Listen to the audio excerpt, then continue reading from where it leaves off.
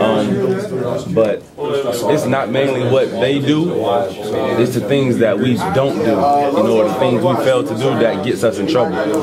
Because it's our game plans, our coaches write our game plans down to, to the T, dot the I, and if we just execute that and we stay in our gaps and do our assignments, we'll shut teams out.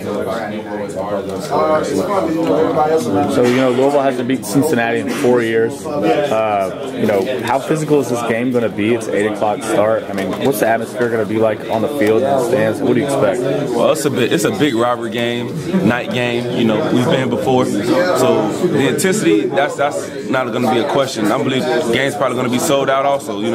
So as far as the energy level and the intensity, I think that's going to be there. Our preparation level is going to be there. Our coaches give us the game preparations every week. We're going to practice hard throughout this week. It's a short week, but we have to get into it and come out.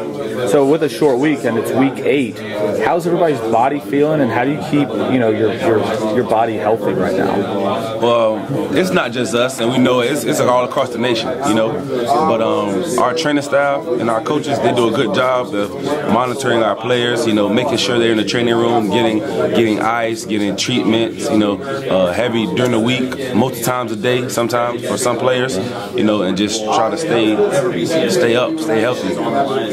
No problem.